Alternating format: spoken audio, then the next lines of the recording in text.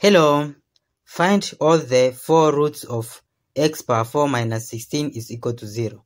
So first, this x power 4 into square is x square bracket square minus 16 into square is 4 square is equal to 0. Now this equation is in the perfect square. So we'll apply this rule: a square minus b square is equal to a plus b bracket times a minus b, where a is equal to x square and b is equal to 4. So a plus b, it will be x square plus 4 bracket times a minus b, it will be x square minus 4 is equal to 0. Then again from here into perfect square, it will be x square plus 4 bracket times this x square minus 4 is same as 2 square bracket is equal to 0.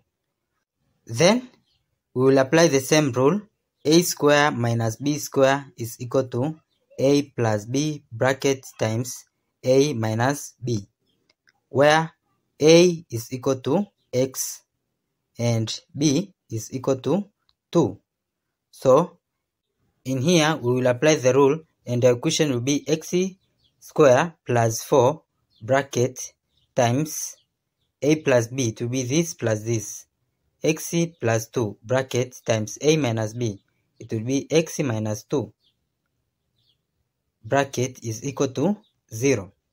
Then we have 3 cases where this one, x square plus 4 is equal to 0, and another case x plus 2 is equal to 0, and another case this x minus 2 is equal to 0.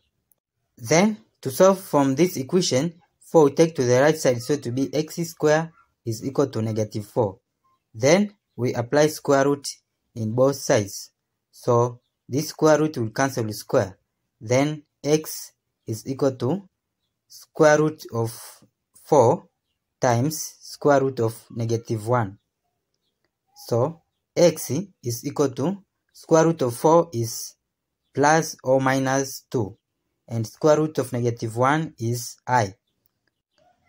So from here we have 2 values of x, whereas x is equals to 2i and x is equal to negative 2i.